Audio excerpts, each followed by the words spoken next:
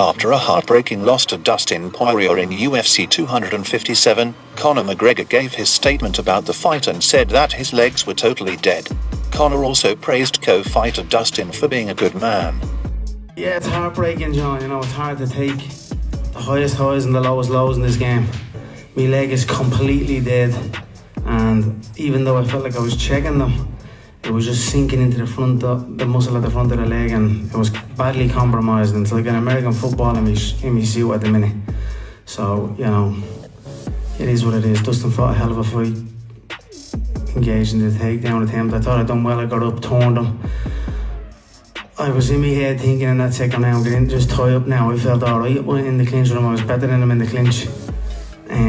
But too little too late. The leg was compromised and I didn't adjust. And that's it. Fair play to Dustin. Very happy for him.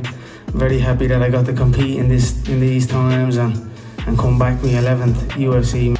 Dustin Poirier responds to a call out by Michael Chandler and saying he has no interest in fighting him. In fact, he suggested fighting Charles Oliveira instead. No, it does not. Respect to Chandler, great win over a guy.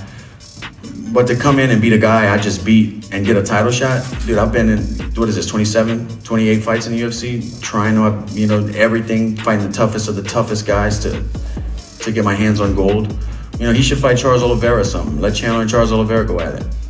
That doesn't really interest me at this point. The damage that Conor received from Dustin was visibly observed when Conor walking out from backstage. McGregor was walking slowly and seen using a cane. And that's all for your MMA news. Thank you, and please don't forget to subscribe.